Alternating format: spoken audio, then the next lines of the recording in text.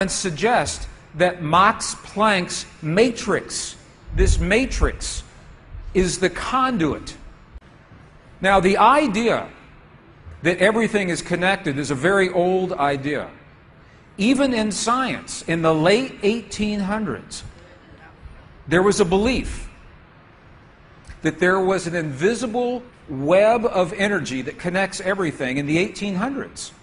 And scientists were in a very heated debate, very controversial, as to whether or not this field exists.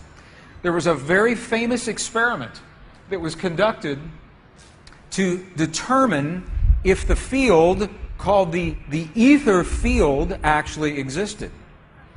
In the year 1887, the very famous Michelson-Morley experiment was designed to tell once and for all, is the field here or no? Yes or no? The field exists? It does not exist.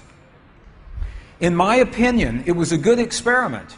However, it was poorly interpreted. For over 100 years, our science has been based in a belief that is incorrect. It's incorrect. Now, this is very interesting. 100 years later, 1986, the United States Air Force repeated that experiment. 1986, the United States Air Force replicated the Michelson-Morley experiment. They published the results in the very prestigious journal Nature, the scientific journal Nature. What they found was this. They repeated the experiment with good equipment, much better equipment.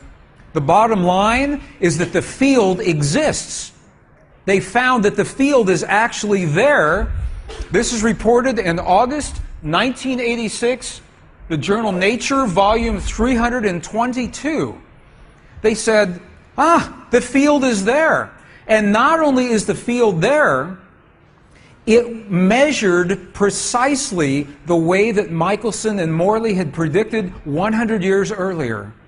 They just didn't have the equipment to work this out. Now, why don't we know about this? This should have made the cover of every major magazine and newspaper. This should have been on CNN headline news or Sky News. But this changes everything for the scientists, because the textbooks all say the field is not there. Entire careers are based on the field not being there. And now the field is there.